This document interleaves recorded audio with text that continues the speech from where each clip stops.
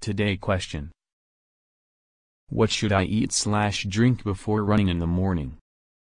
What you should eat before running in the morning depends on what your goal is and how much you are going to run. 1. If you want to run to lose weight, then you should run on an empty stomach. This will burn your calories and fat too. 2. If you are running to participate in the competition, you must eat something. It will depend on how your practice is.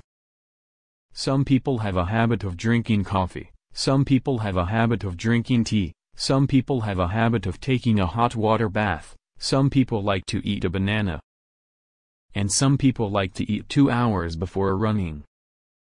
You have to decide for yourself what to do. If you want to run longer than that or participate in a marathon, it is very important to keep yourself hydrated. In such a case, you should also keep a water bottle with you and you should keep drinking water even while running.